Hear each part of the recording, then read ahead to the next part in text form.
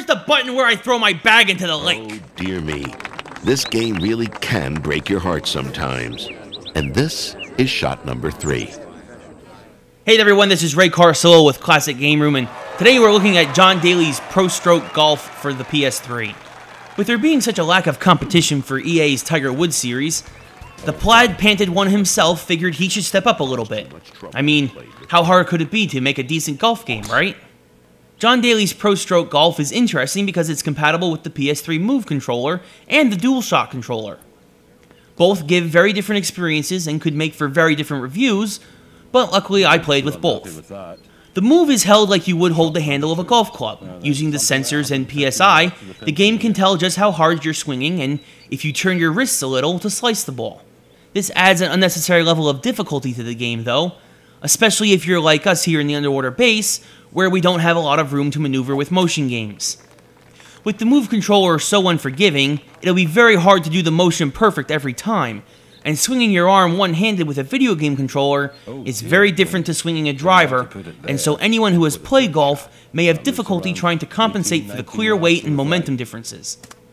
It's also more difficult to line up shots for putts, as the buttons on the Move controller don't utilize all the helps of the game as you would like.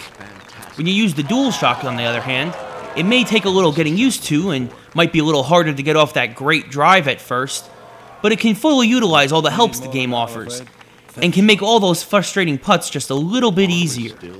Of course, after a while though, this could make the game too easy if you really put the time in to learn all the nuances of the controller. I'm thinking the DualShock is probably the way to go. Kind of hole that today's big guns love. Any par 5 where you can hit the green in 2 is going to be popular. I think. So, controllers aside, how is John Daly's ProStroke Golf as a golf game? Honestly, not very good. There's your standard quick match that lets you and up to 4 friends, either online or locally, jump onto a course of your choosing out of the dozen or so featured in the game. But after this, there's just not much to it. I mean, there is a helpful tutorial mode to help you get used to whatever controller you're using, but beyond that, an exhibition, there's just nothing to the game. The career mode forces you into facing off against John on challenges before you can even begin to unlock the Pro Tour courses and actually go into some stroke play.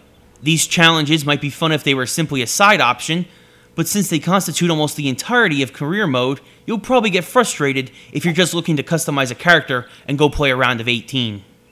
Overall, John Daly's ProStroke Golf is a severe disappointment. The controls with the PS Move are difficult at best, and the look of the game is barely average. Not to mention, John is probably one of the most forced voices I've ever heard in the game, as he recommends that you just grip it and rip it at every hole. With a severe lack of depth to the overall experience on top of these other woes, clearly, at least Tiger's still winning in the virtual golf courses. John, in the end, you triple bogeyed on this one. Hitting the right club is crucial here. Let's see how it goes. Great shot.